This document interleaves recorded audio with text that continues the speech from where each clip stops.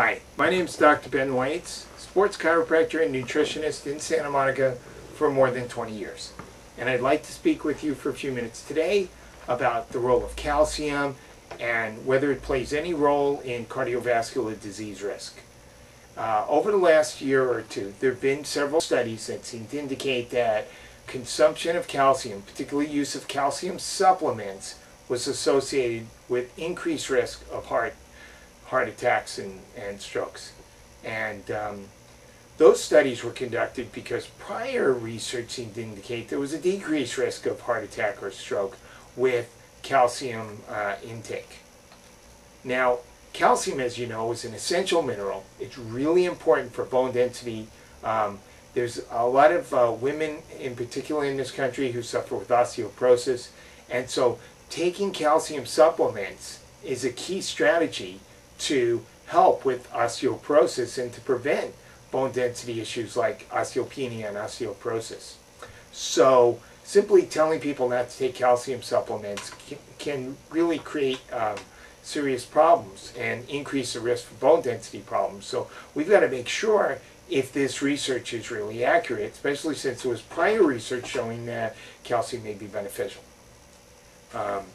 Now, if we understand what happens with coronary artery calcification, why the arteries in the heart get blocked, then we would know that even though the plaques in the arteries are partially composed of calcium, whether or not you eat calcium by either food sources or by supplement really has nothing to do with why the calcium deposits form.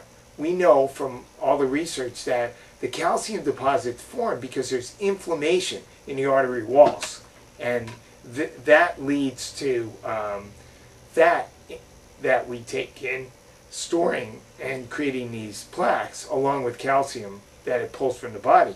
But having more calcium does not make your arteries get clogged, and that's the false premise of those last few studies.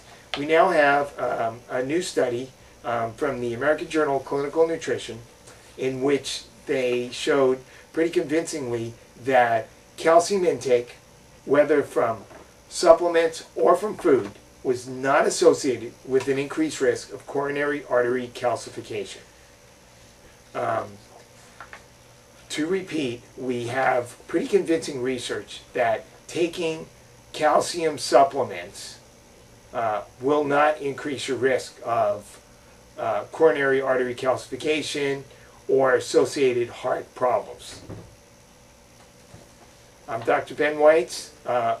Live healthy and see you next time.